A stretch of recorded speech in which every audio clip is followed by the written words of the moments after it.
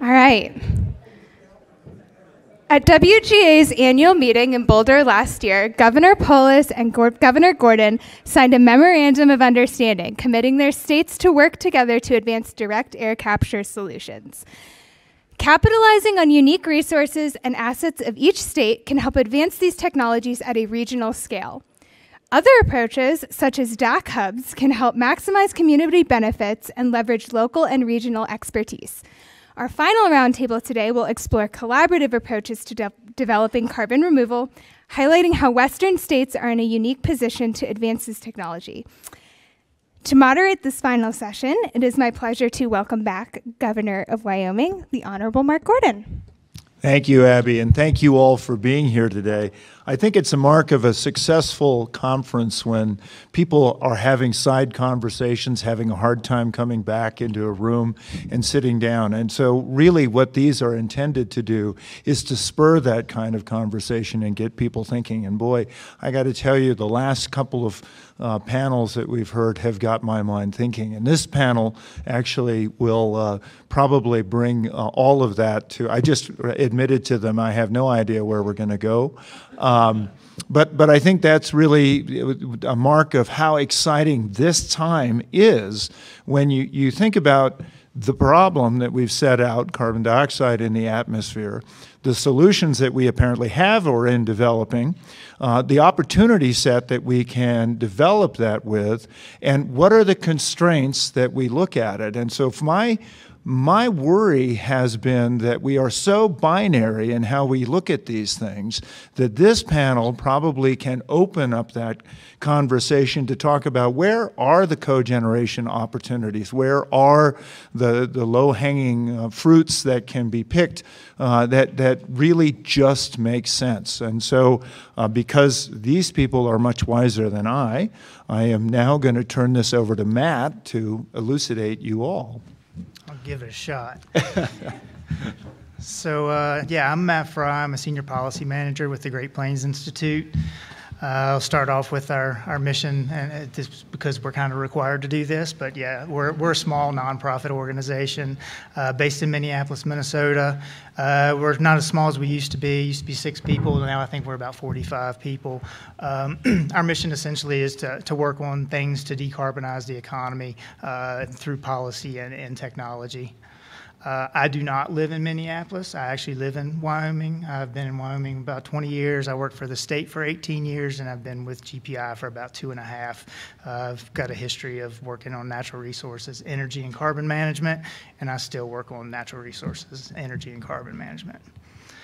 So at GPI, we tend to use analysis to help build out our initiatives, use a lot of information based on data just to kind of move forward our policy and our technology initiatives. I'm going to follow the model of using our analysis and using a lot of pictures to describe some opportunities to actually figure out how you may best develop relationships and where you may consider building out these carbon management projects, kind of in the sense of why we're here to talk about this particular panel. So the particular analysis I'll talk about is one that we did a few years ago on carbon and hydrogen hubs. We did this because the federal government provided about $12 billion in incentives to build out carbon and hydrogen hubs. So we used a series of geospatial data to figure out where they may make sense to build out. This first slide, like I mentioned, we use a lot of pictures at GPI to make things easily consumable. I would say this slide is not easily consumable, but what it essentially means is, there's opportunities to utilize the hub structure to build out projects that reduce capital requirements, improve environmental quality issues, and just kind of make the project build out in a more efficient way. So for the conversation today, we're talking about decarbonization. If you're doing that, you're looking at how to reduce your emission profile, make things less carbon intensive as they go out the stack. So if you're looking where to site a project, the first criteria you may look at is where your emission sources are. We tend to look at emission sources that qualify for the 45Q tax credit just because those are going to be the first movers. There's actually a cash incentive to capture that CO2 and to store it permanently in the ground. ground. And just so folks know, those circles there are where we're going to end up. So you can kind of keep that in the back of your mind as I move through this. Once you figure out where potential opportunities for capture are, the next thing that makes a lot of sense to look at is where your geologic formations are. I think no matter which analysis you look at, we're going to have to capture and store a lot of CO2 if we're going to meet our climate objectives, like in the millions and billions of tons of CO2. So if you can actually site your project, no matter whether it be, post-combustion, retrofits, DAC, or if you're looking at opportunities for fuel switching, no matter what you do, if you develop that project in a location that's close to amenable geology, you may save yourself some heartache because it's really hard to build pipelines right now. I included this slide just because we're talking about decarbonization. If you want to look at opportunities for, as I mentioned before, fuel switching, we look at where existing hydrogen and ammonia production are now. There's also some pretty low-hanging fruit for CO2 capture associated with these facilities. This is a busy slide, but I think it's pretty important. As the last panel talked about, low carbon. I hate zero carbon, so I'm going to say low carbon intensity electricity is pretty important as we develop these DAC and low carbon intensity projects. So that makes a pretty high, it's pretty important when folks are looking at opportunities and locations for siting. I'll talk now a little bit about linear infrastructure. So we've got a 2+ million miles of pipeline infrastructure across the country today. Natural gas, crude oil, CO2 pipelines. There's two ways to look at the opportunities to co-locate along with these existing pipelines. First is there's existing right-of-way. So what you see is there's already a disturbance on the landscape. So if you utilize that existing disturbance, you could potentially build out a project with a lesser environmental impact. On the other end of the spectrum, there's opportunities to use existing pipeline infrastructure, maybe for a low PSI CO2 transport or for a low concentration blending of hydrogen and natural gas pipelines. So another thing to consider when you're looking at opportunities to work together on things. I promise I'm getting close. And then the last couple of slides we'll look at is multimodal transportation. I don't think that multimodal makes a lot of sense from an economy of scale perspective when you're looking at CO2 transport or if you're looking at hydrogen transport. But when you're looking at opportunities to bring materials in to actually build these projects, it makes a lot of sense to consider these forms of transportation. So here we look at where the existing railroad distribution are, as well as the existing truck and barge locations. So those are the interstate highways. Not a lot of barge traffic here in the West, but in places where they do exist, they're pretty important. And as I said, those circles were where we came out on the long run. So we're sitting right in the center of an opportunity for a pretty good hub based on all of those physical criteria that we just described. So that's just kind of the opening I wanted to make today to kind of figure out how we may talk more about these opportunities for siting. Okay, thank you. Maybe a shift to the discussion. That was very informative. Thank you, Matt. I'm Newsha Ajami. I'm the Chief Development Officer for Research at Lawrence Berkeley National Lab, Earth and Environmental Sciences area. We are one of the Department of Energy's national labs, and we work, our area, the Earth and Environmental Sciences area, have been working on carbon capture and sequestration and everything geosciences for many, many years. So we have a lot of expertise in-house. This specific project I want to talk to you about is the Direct Air Capture Hub that we got funded through the Department of Energy this past August. We won this. This is mostly feasibility studies, so I'm going to just walk you through it because it's a little bit unique and different. And since we are talking about partnerships, I'm just going to touch on that. Let's see if this is going to move.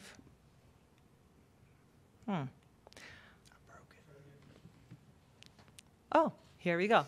Okay.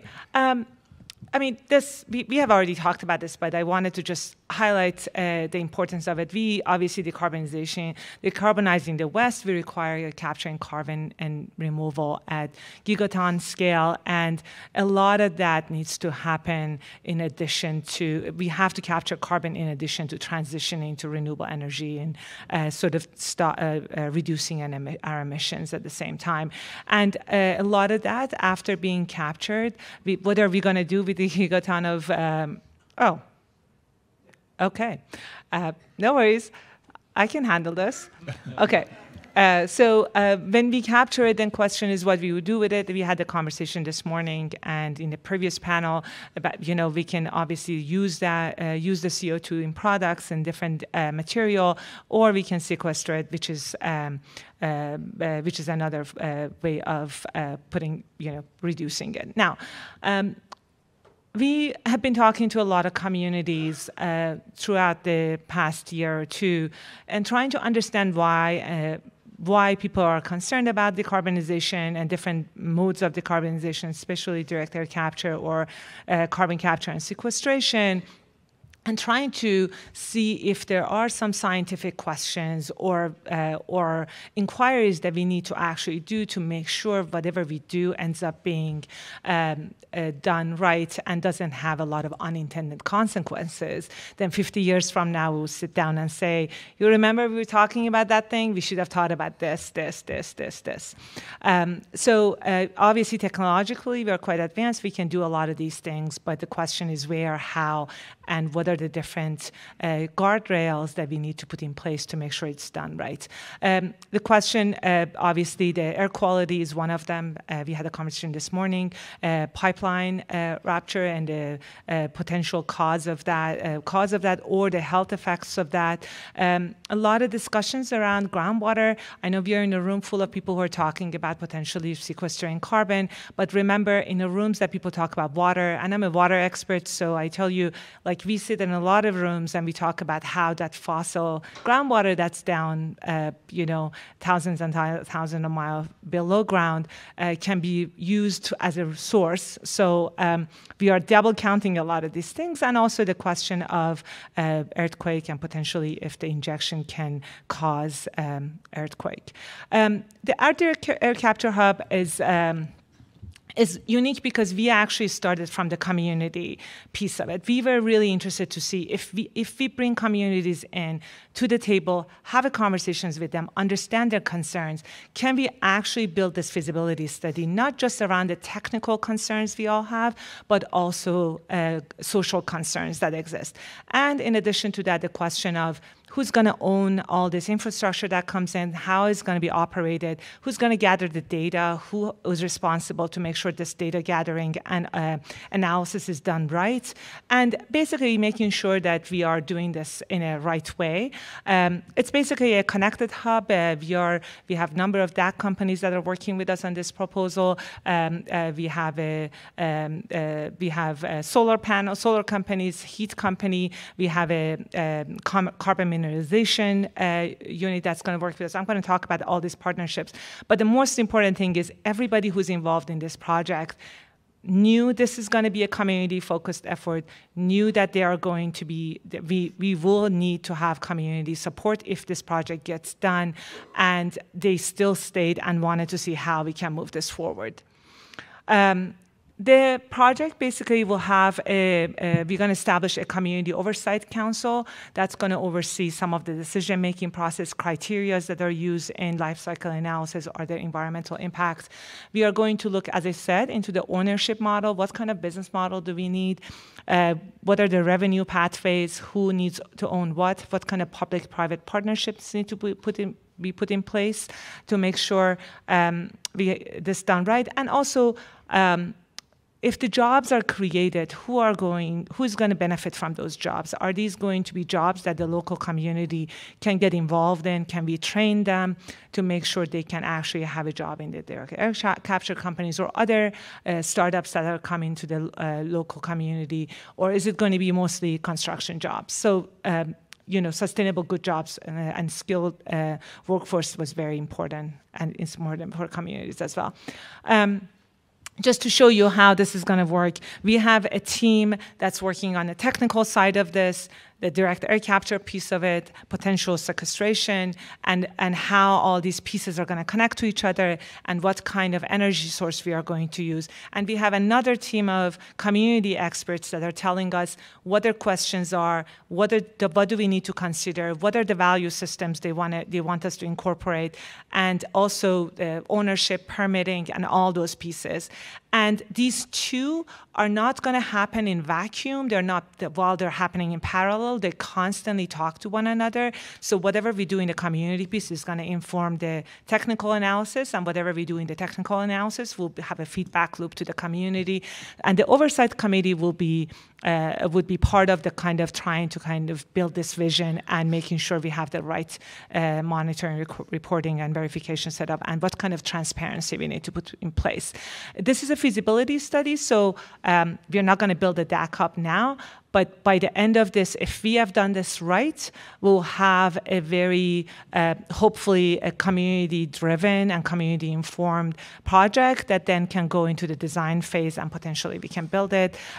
Just the last slide, these are the groups that are involved in this project. We, the Lawrence Berkeley Lab, and Berkeley Law, UC Berkeley is leading this effort. The Center for Law, Energy, and the Environment at UC Berkeley is a co-lead. They're basically leading. We are the co-lead.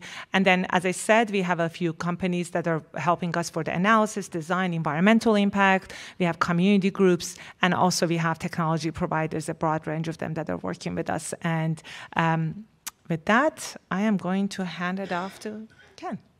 Thank you very much. Can you guys hear me? Perfect. Okay, there it is. So just very quickly, wanted to, by the way, it'll feel like a bit of a change of pace. I'm here to talk a little bit, kind of be the DAC voice on the panel this afternoon. I've heard a lot about DAC so far today. I'm going to hopefully bring a little bit of a different perspective, although a lot of my talking points, quite honestly, have been taken already, but just keep that in mind. I wanted to start with a little bit of an introduction of myself, obviously, but also of who Global Thermostat is. So I've just recently joined Global Thermostat, just really in the last 6 months, so I'm really on the steep part of the learning curve in terms of the CCS industry and DAC in particular. I spent the first 20 plus years of my career with a company called Air Liquide, so industrial gases company focused on gas separation technology. Essentially, spent a lot of time commercializing different aspects of what we do, or what we did, as I should say, in Air Liquide, both greenfield, brownfield type projects, working with a lot of different stakeholders, obviously collaborating with a lot of partners, building multi-million-dollar projects. So fits very well with kind of the mission, if you will, that I have at Global Thermostat, and the mission that we, I think, have collectively in terms of bringing DAC forward and really kind of building that industry that we've been talking about. I'll kind of segue over to a little bit of a presentation about Global Thermostat. So I'll start from the beginning. I'll try and move through it rather quickly. So we were one of the first, I say one of the early entrants into the DAC industry, or into the DAC space, right? Founded in 2010, really focused on the chemistry. We use also a temperature vacuum swing adsorption system, focused on solid sorbents and contactors. I'd say our business model and perhaps our configuration is a little bit different than what we've talked about earlier today, and we'll talk through that a little bit. But in general, focus really on the chemistry. We have a number of pilot plants, R&D efforts. We've participated in a number of DOE projects. In fact, one that will be shipping out to Hawaii soon to feed CO2 to algae plants, or to algae ponds, I should say. So again, lots of different applications out there for what we do, right? Nice, a lot of intellectual property, protected with a nice patent portfolio. We don't rest on our laurels. We're always continuing to try and drive, we've talked a lot about material science and amine and sorbent chemistry. We're always focused on trying to drive all of those things forward, right, for the betterment of the industry overall. I'll speak quickly about the 5 key drivers of DAC.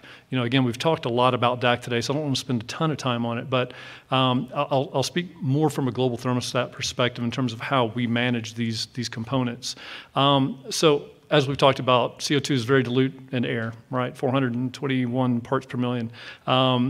We have to move a lot of air to get any real recovery of any significant volume of CO2, right? So at Global Thermostat, the way we handle that is again, air movement system using large, proven industrial high-efficiency fans, pretty much what you would see in a cooling tower or in any industrial facility anywhere in the world. And we move that air through ultra high surface area contactors.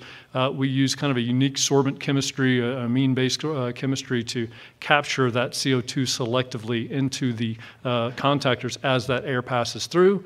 And then we move that into a regeneration phase, if you will. So to desorb the CO2 from those contactor panels where it's collected, sent downstream to either sequestration or utilization application.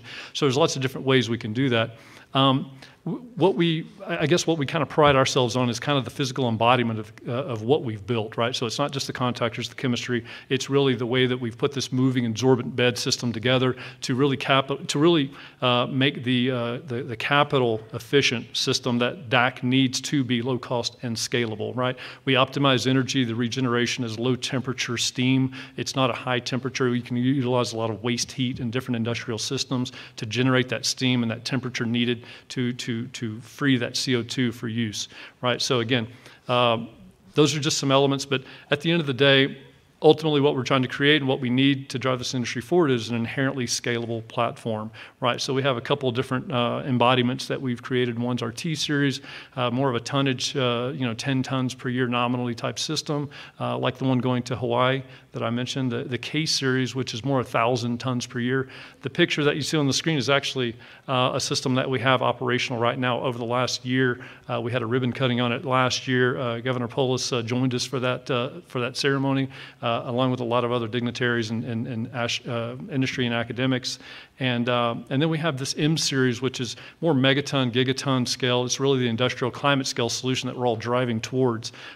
Each one of these shares the same contactor basic, the same sorbent chemistry and everything else. So that science, if you will, translates very easily from one phase to the next.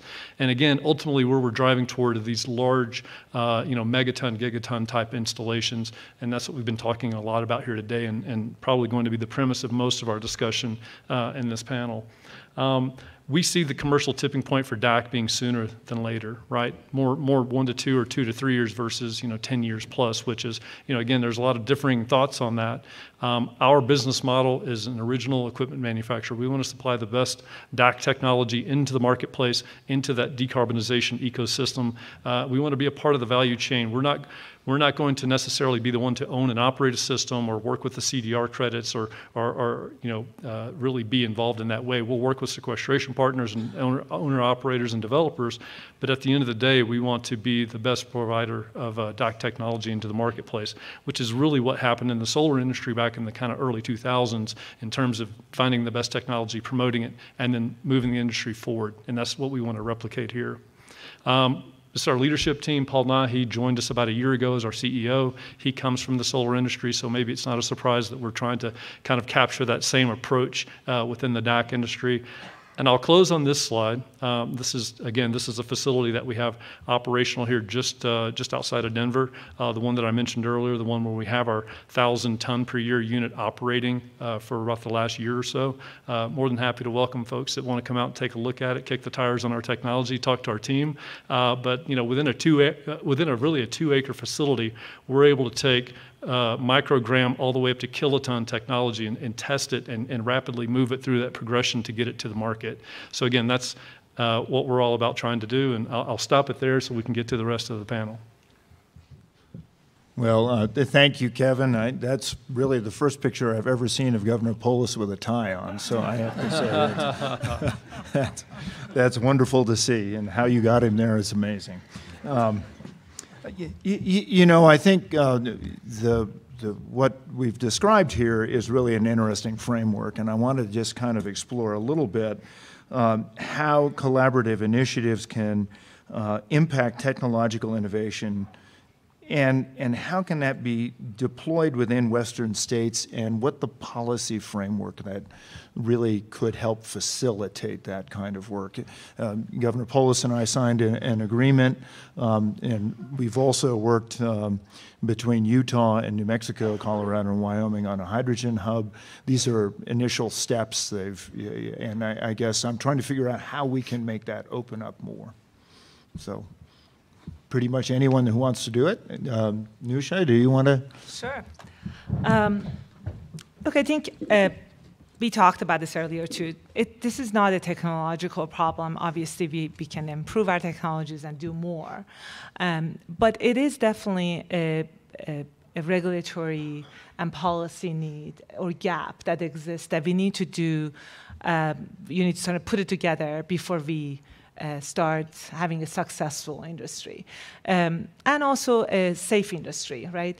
Because right now, communities, obviously, when you talk to them, they sort of, you can tell them this is the technology, this is what it does. They can ask you questions, but they don't know who's in charge, who makes sure that you gather the right data, you have the right guardrails in place. You actually earlier mentioned about underground storage. Who owns the underground storage? How do you manage this pore space? What are the different criteria we need to put in place to make sure if people start sequestering, we don't put too much pressure? I mean, we, again, have the knowledge. We just need to make sure there are boundaries set to make sure this is done right. And I think definitely policy and governance innovation, it needs to move hand in hand as we are deploying these technologies. And I think that's when then you start having more financial security maybe come, or money flowing in, because there is a little bit more confidence in, okay, we know the technology, there are policies, and now we can put our money into this and get the right outcome we want. So I think, again, one last thing I would say also, we also need to be much more transparent. I think this is a new technology. Now we can do all sort of data gathering, right? So we have all sort of technologies that can gather data at every part of this process. And we actually have to make sure we leverage those and take advantage of them to make sure we have the good monitoring, reporting, and verification system set up that's transparent and makes sure people and can create confidence in the process. So. Thank you, Newsha. Matt. Yeah, I would just add that, like the policy challenges, those are things that you can't model. So when you look at the slides that I presented and the pictures that I presented, those are the physical criteria. So that's kind of where you start when you look at these to begin these collaborations. But the policy, in my opinion, probably because I'm a policy wonk, but the policy is really where the rubber hits the road. So when you look at, for instance, the MOU between Wyoming and Colorado, Wyoming is just honestly ahead a bit in the policy game. We have a legal framework in place that allows for storage of carbon. We have Class 6 primacy, all things that Colorado aspires to and is moving towards. They're just not there yet. So I guess the collaboration between the two states makes a lot of sense because one state can utilize the strengths of the other, and conversely, I mean, Colorado has a lot more emission sources than we have in Wyoming, so we can help facilitate some of those challenges for Colorado. So I think the policy perspectives, those legislative frameworks, that's where you really need to dig deep and figure out who your neighbors are and how you can help one another to build out these projects in a more efficient and effective manner. Excellent. Oh, sorry. Go ahead. Okay. I was going to say I'll weigh in on it as well, but not so much from a policy perspective. I think as the resident sales guy on the panel here, I'll probably speak about it from a different perspective. No, I think in terms of regional collaboration and ways that we can kind of work together to drive things forward. Right. I think what regional bodies are really good at in terms of being able to do is, kind of swarm internal resources together, right? There's just a lot more available, especially if you talk about cross-state collaboration and having a bigger group of talent to draw on, right? Just to create those support teams, also able to attract external resources as well in terms of talent, in terms of commercial interest, lead, and really kind of physical resources that might be available. Sharing best practices across teams in terms of what's worked, what hasn't worked, what are we doing over here that's different than maybe how you guys would approach it from a different perspective, or having different resources available. Again, in developing policies, incentives, grants, tax credits, those are all things that I think, again, we've talked a lot about DAC, especially being in kind of a nascent space in terms of an industry, and those are the things that can help I say it all the time, but kind of help get that flywheel, that business flywheel spinning, because once it starts to spin and once it starts to get its own momentum, it can move forward on its own, right? It just needs the structure, probably needs some of the support to make that happen in the early days of what we're doing. And I think if we look at collaborating across states, I think there's just a lot of resources that could be pulled together to make that happen.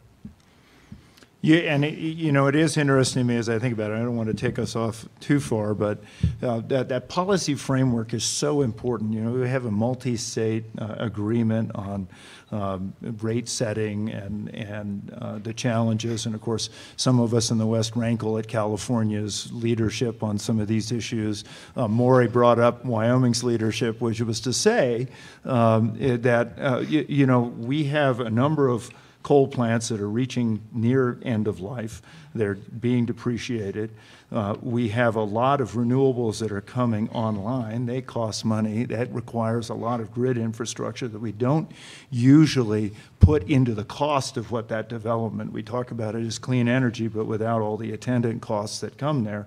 And so really thinking about all of this in terms of marginal cost is something that I wish that PUCs could do a little bit more, because PSCs, in our case PUCs, generally think about how do we tamp down rate increases for the points Patricia made. Nobody wants to spend more money, but they also want to see regular power. They want to be confident about that, and yet all of these things come with a cost. And somehow in that national narrative, we don't talk about that. We talk about clean energy versus dirty energy, and it's almost this binary notion. And I think if we're going to move forward, we're going to have to build that framework across states. Sorry to do that to you, Matt, but here we go. Well, I'll just say I agree 100%. I think the answer's magic. I don't know that we've come up with that, but I mean, honestly, there is no great answer, particularly when we start looking at social pushback and real challenges associated with personal beliefs, and people get emotional about these sorts of things. So, I mean, those are costs that we have to consider as well as we dig into this sort of thing. I think honestly, let me say this. I think we're not having honest conversations broadly about how to decarbonize, just because the things that you mentioned now, they're really hard. People have niches of their favorite technology and their favorite policies. So just blatantly honest, I think that these are things that need to be discussed more up front and more honestly, because we have a lot of work to do and a lot of projects to build. And until we get beyond these conversations and these non-conversations, we're going to really struggle to meet your climate objectives, Colorado's climate objectives, and the national climate objectives. And Kevin, because Newsha was writing lots of things down, I'm going to turn to you. That way she can... Sure. Yeah, so she can keep writing. I think it's important if we break it into kind of near-term and long-term focus, right? I think we've all talked about, again, and I'm speaking from a DAC perspective, DAC projects are, with life expectancies, just like any industrial facility is, 20, 25, 30 years or whatever that might be. Again, with continued improvement as we move forward in terms of technology. So I think it's important that we put the near-term policies and regulations in place that help spur the industry forward, but we also keep in mind that these are long-term investments. They need incentives that reflect that, because again, if we have support short-term that carries an investment horizon out to 10, 15 years, well, that's great, but people are making investments on a much longer term basis, and so they need that, again, that security, that risk mitigation that comes with, having a little bit of a little bit more support, at least, again, short term, while we get this industry kind of off the ground. And I think that's an important piece of it. Okay, I was writing things down. I think a couple of things I want to say. One is, decarbonization pathways can be very different from location to location, right? Each one of our states has resources that we can rely on, and is short in other things that we would love to have but don't have.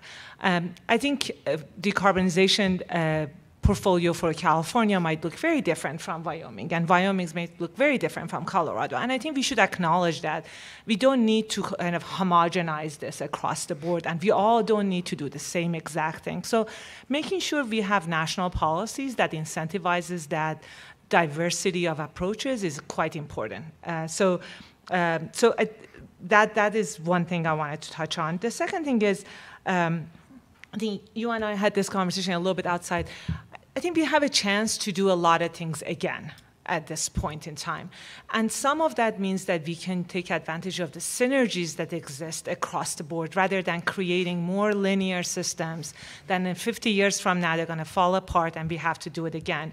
Linear systems are very resource intensive, and they're not very efficient. We have this conversation a little bit like in a second panel about how somebody's waste can be somebody else's resource. And we should actually focus on that a little bit more when we are talking about DAC or other renewable, other decarbonization pathways or other carbon capture solutions that exist. For example, I'll give you an example. There is a DAC hub we are working with as part of our portfolio that Capture 6, that they actually use wastewater as their solvent to capture carbon, and the water gets treated along the way as they capture carbon. I think that's like fantastic in many ways because you are kind of like taking somebody's waste, turning it into a resource, and also generating resource after that. So focusing on policies that can incentivize synergies, I think it's extremely important as part of this as we decarbonize. Now, that goes then down to the conversation, the point you brought up, Governor, about infrastructure investment and the rates. The more we, again, going back to synergies and portfolios, the more we focus on synergies, the cost of infrastructure comes down, the revenue streams are going to be diversified a lot more. We will have more opportunities to do multiple things rather than one single thing. And we certainly, in this time and age we are living, we need to kind of focus on multi-benefit solutions rather than singular benefit solutions. So, the last thing I would say is going back to that portfolio strategy. I think we need to remember decarbonization pathways are not going to be all technological. We need to have a portfolio of nature-based solution and technological solutions all together. We can't put direct air capture in every street corner, right? We have a lot of carbon to capture. So the strategy needs to be multidimensional. So just those are some of the thoughts on this. Yeah, well, there's quite a few. I want to open this up to the audience, if that's okay. I've got plenty of questions here, but I'm hoping this has spurred a little bit of thought process. And so if there are questions, now would be a great time. If not, I'll go back to my list of questions. I'm not a college professor, but I know how to. Well, great. I think one of the big challenges with regional efforts is, who's the consumer, who's the producer, and how do you balance that in a policy framework? How do you socialize the cost of things that you need to do, and how do we value carbon itself? We have imputed costs that come about, Southern California, for example, with their floods, and it's attributed to climate change and the potential for that, and certainly attributable enough that we see insurance companies unwilling to insure in places like California and insure in places like Florida because of the potentials of that. That started a few years ago when Lloyd's of London said, this is now going to be an issue. That is a cost to consumers. How do we, because I think most consumers say, well, we just need to get rid of carbon. We can do this, but I don't want to pay for it. And so I guess the question that I have really is in that entire policy framework. How do we socialize the cost of carbon? Normally people will say, well, let's do a tax. But taxes are administration by administration. They don't necessarily work. You've seen that in Australia and other places. But if this is something that is going to come forward and is going to be able to support TAC, support carbon capture generally, and support all the kinds of chemistry that need to go in how do we take a carbon waste stream and turn it into useful products, that's going to take investment. So I always do this to my panels, and I apologize. You were all prepared for other questions. But Kevin. Sure. Let me take a swing at it. No, I think it's a good point. I mean, socializing the cost of carbon capture and the cost of what we all kind of agree needs to happen going forward, and it's a challenging aspect, right? And there's no clear-cut answer. We've all talked about kind of social engagement and kind of socializing, if you will, the message. I think generally speaking, most people will say yes, this needs to happen, as you mentioned. But again, it's I think one of the prior panels was no one wants to pay more for XYZ, for power or whatever it might be, just to ensure that they have, to say that they're now supporting a cleaner, greener type approach to the environment or climate long term. Some will, not all. So in that framework, I think it's obviously it's about the education, it's the outreach, and it's kind of socializing it, more broadly than just say, these kinds of conversations are great, but to really push that out to the broader kind of consumer, if you will, and ensuring they understand the basis for everything that we're talking about and why it's important. But it also goes back, you mentioned consumer versus producer. Kind of goes back, at least in my mind, to, if I think of it from a project perspective, and I know that's kind of bringing it down a little bit more, a little bit to a tighter discussion topic, but, how do we model these types of projects, right? How do we model the cost of carbon, the voluntary offtakes? That market continues to evolve. The price of the technology in terms of what it costs to capture a ton of carbon, it's critically important, but that continues to evolve. So all of these things are dynamic, and they will continue to be dynamic for a long time to come. But again, what we're asking people to pay today may be different than what we're asking them to pay 10 years down the road, 20 years down the road. So I think it's an evolving message, but again, I think it's one that needs to get out to, again, a broader audience, and it needs to be repeated. It needs to be a conversation that continues to happen. So I'll leave it there. Very good. Newsha, anything? Yeah. Didn't write as long as the list this time. I think, Ken is right. I think education is a very important part of this. I think incorporating communities as part of this transition process is going to be super important. When people are more involved, they're more willing to pay. If something is out of mind, out of sight, it's harder to kind of justify.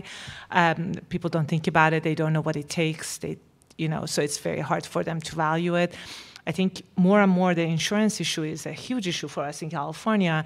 More and more that's, socializing that to people, like how, and the fact that people are struggling to get insurances, or actually the cost of insurance has gone up so high that it's very difficult for them to pay for it, makes them to think about the sources of carbon. Like, how can we actually, it's not just capturing carbon, how can we reduce our carbon footprint in other ways?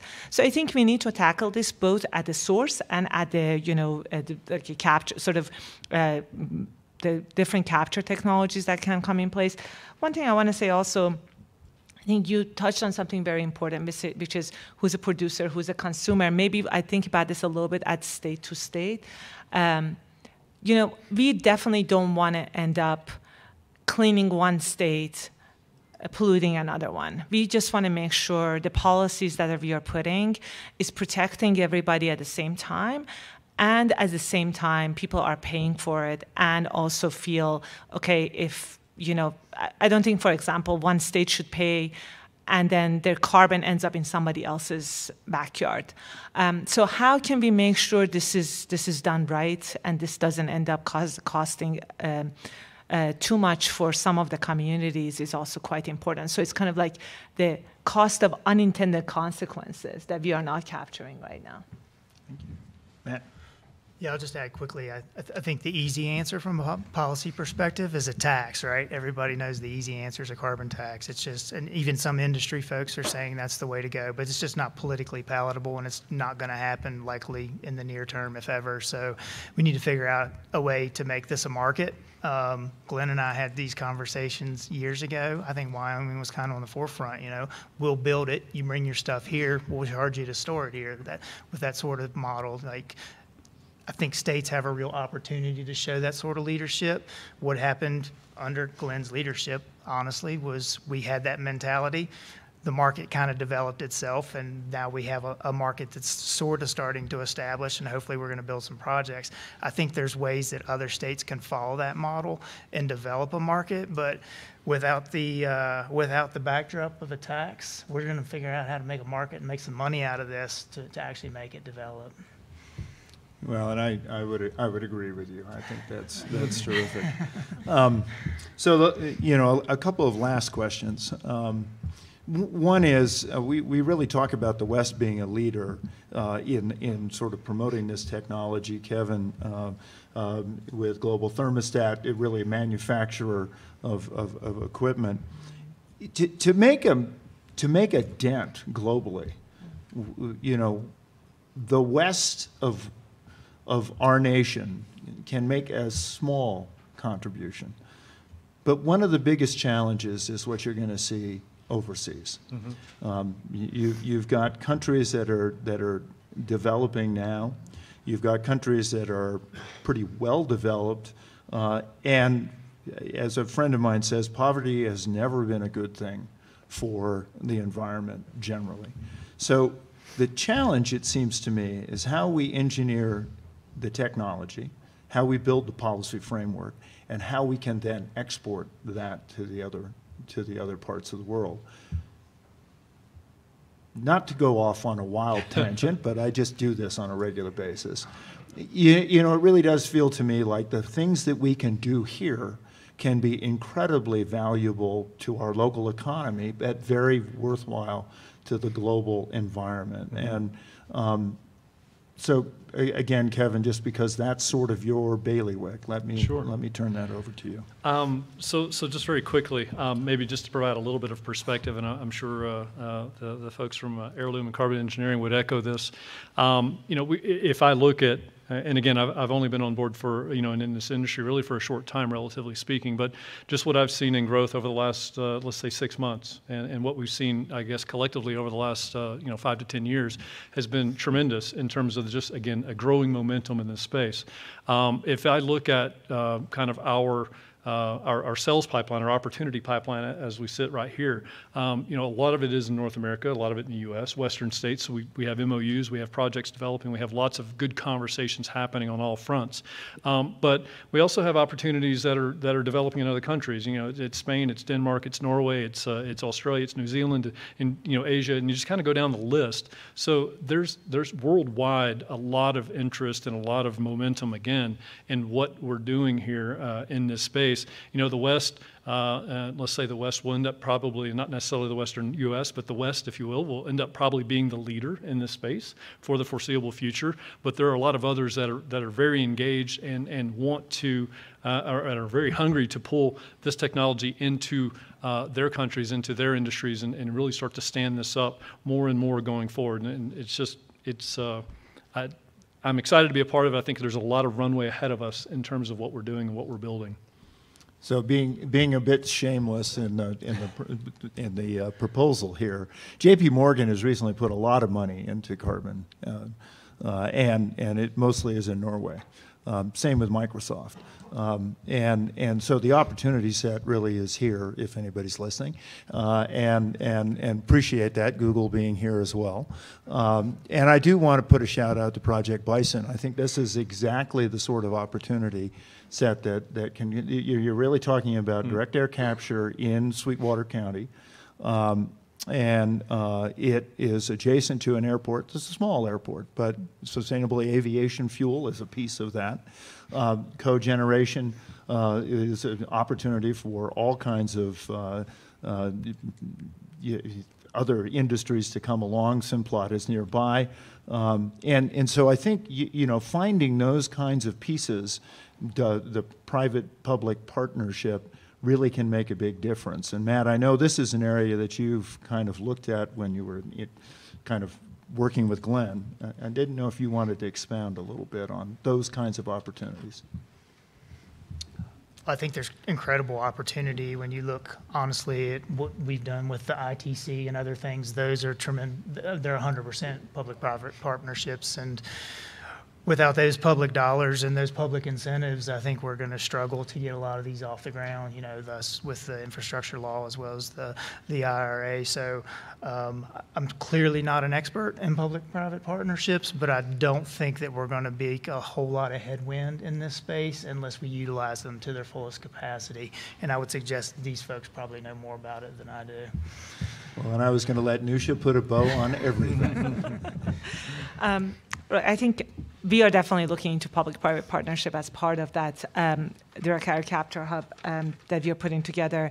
And I think it's just, we do definitely need public money, but we also need to figure out how these technologies are deployed and where do they fit into the process, and who owns the technology, who operates it, and do you hand it off to someone, or do you stay on, in place and operate it? So I think a lot of that needs to be put together. I think, we are, for example, we are looking into, for our own little project, looking into some form of a municipal utility, or not a municipal, it's like a kind of some form of a utility that can be the manager of the different flows of carbon, but doesn't necessarily need to own the carbon capture process or any of that. So that's one thing. One last thing I want to say on also, you touched on emerging markets, and I want to say, again, going back to my earlier comment, opportunity areas for each one of these markets are very different. We are much more developed, so a lot of these technologies need to have a place here for us to, I mean, as Ken mentioned, the West probably going to run this because we're fully developed, and we have to come up with a way to capture carbon and do other things that we can to minimize the effect we already has had. But the emerging markets actually have a chance to do things very differently.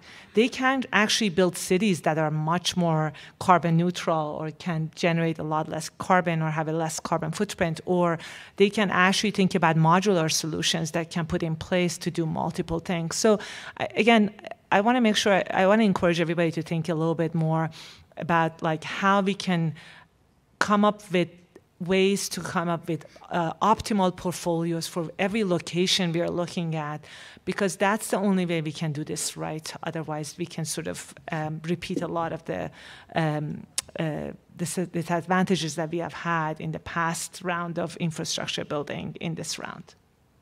Thank you. Well, let's give a hand to the panelists.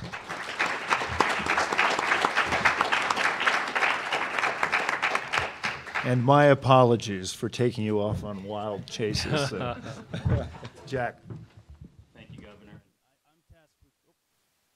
Can you guys hear me now? Got it. I'm tasked with a few housekeeping items, but before we go, I wanted to thank, obviously, our last panelists here, but all of our panelists for contributing to just a thoughtful and meaningful discussion on this issue. It's a critical issue for WGA, obviously, as embodied by Governor Gordon's initiative. So just can't thank everybody enough for providing that insight, and which will certainly help shape our policy recommendations that we'll put forward in the report due out later this summer. So I also want to thank Governor Polis for hosting us this week, and obviously Governor Gordon for joining us today. I'll go a little off script too, because you opened the door for that. But Governor Gordon truly does embody the WGA spirit and the leadership and stewardship of the West that we, quite frankly, as an organization, wouldn't be able to survive without his leadership and that of his fellow governors. But I think it's emblematic that he's here. Make the time to travel down I-25 to come down, and I think as well as join us in Boise and just to host us up in Gillette. This has been an initiative that he put a lot of thought and energy into, no pun intended, but certainly means a lot to him. And so we appreciate just his stewardship and his leadership in holding and convening this discussion. So thank you for that, Governor. And, thank you. It's not always fun to be put on the spot, is it? Yeah, no, it's not. So, no, but really just want to thank all of our initiative sponsors and partners for helping making today possible. And then back to the housekeeping items, too. I want to invite everybody to the reception that will be starting just right out the doors here momentarily. Tomorrow, for those that are joining us, breakfast will be here at 8 a.m., and then we'll kick off our first panel and discussion at 9 a.m. So looking forward to seeing everybody. But really just want to thank, again, our participants and you, the audience, those that are here in person as well as virtually. Just we couldn't be here without you, and appreciate your support for the initiative, but also our Western governors and across the West. So with that, looking forward to seeing everybody out there. So thanks again.